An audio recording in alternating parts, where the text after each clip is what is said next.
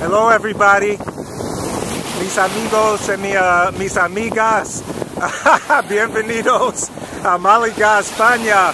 Hoy es una día muy histórica. Es la señora Francesca Jeanmarie. In inglés, por favor. I'm sorry. Today is an incredible day. Francesca is in the Mediterranean. I believe she has promised to try to go to Africa.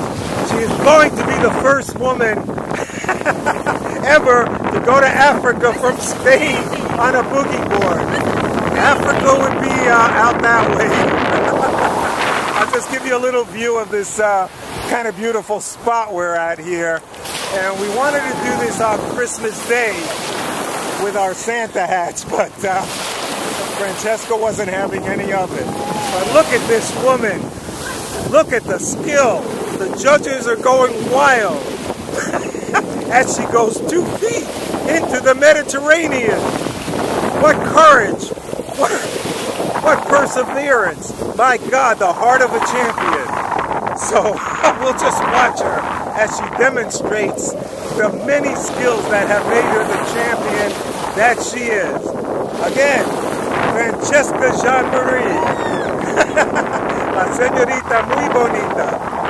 Okay, here she goes, flopping around. Of course, she had to have just the right color swimsuit or scuba diving suit. So my body is numb, she says, but that doesn't stop her.